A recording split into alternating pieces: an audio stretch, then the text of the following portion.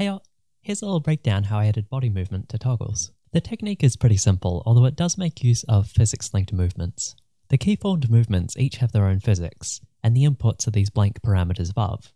That means we can mix and match how the body moves, and even chain our movements, like when we have this Z, the body will move to compensate for the weight. This model's movement is a little overcomplicated, so you can check out this video here and linked below for a bit of a simpler explanation on physics-linked movement. For this technique, I originally put the toggles directly into the movement, so this head Y for example.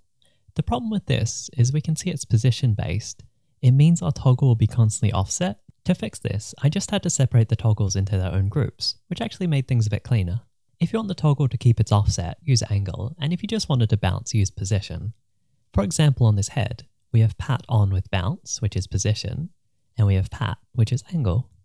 These toggle groups are then input into the body movements we want them to interact with.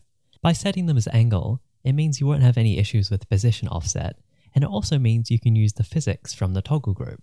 So for example, we can have more bouncy movement with a toggle, but smoother movement for the actual body movement. And that's it. It's just a quick way to add a little bit more liveliness into the model by using existing rigging. Blip.